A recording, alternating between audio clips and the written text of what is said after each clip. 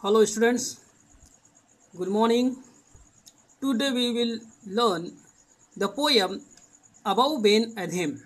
This is written by James Henery Leigh Hunt. So what we'll do in this period?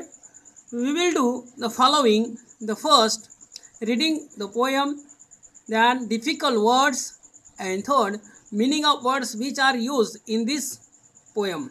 Okay. First we will take reading of this poem. You have to read after me. First I will read, then you have to read. Keep your finger on the book, page number 5. Abou Ben Adhem, may his tribe increase. Awoke one night from a deep dream of peace and saw within the moonlight in his room, making it rich and like a lily in bloom, an angel writing in a book of gold. Exceeding peace had made Ben Adhem bold, and to the presence in the room he said, "What writest thou?" The vision raised its head and with a look made of all sweet accord answered, "The names of those who love the Lord, and is mine one," said above. "Nay, not so," replied the angel above, spoke more low. "Be cheerily still," and said, "I pray thee, then write me as one that loves his fellow men."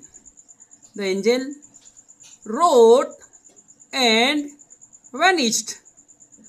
The next night it came again with great wakening light and showed the names whom love of God had blessed, and lo, Ben Adhem's name lead all the rest.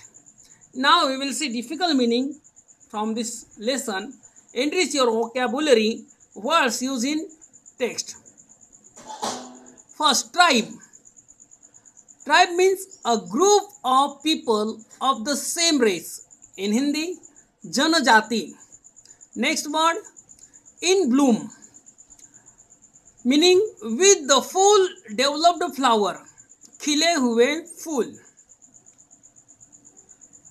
Angel, a spirit who is believed to be a servant of God. Devdut, farishta. Exceeding, meaning exceptional in amount, quality. Hindi, से अधिक. Thou means you, आप, तुम. Vision, this is meaning is different. The meaning according to this poem. Supernatural being. In Hindi, alaukik. Accord, consent और agree, Hindi में सहमति। चीयरली, pleasantly, खुशी से। दी, you, आपका, तेरा। फेलोमेन मीन्स फ्रेंड्स, ह्यूमन बींग्स, साथी पुरुष। वैनिस्ड मीन्स डिसअपियर्ड, गायब हो गया। वेकनिंग, वेकिंग अप, जागना। लो, the meaning of this word according to this poem, used for calling attention to a surprising thing, आश्चर्य बात के लिए किसी का ध्यान केंद्रित करने के लिए उपयोग में लाया गया शब्द। Okay, students, you have to take 2 times reading of this poem, then we will see explanation of the poem. Okay, bye.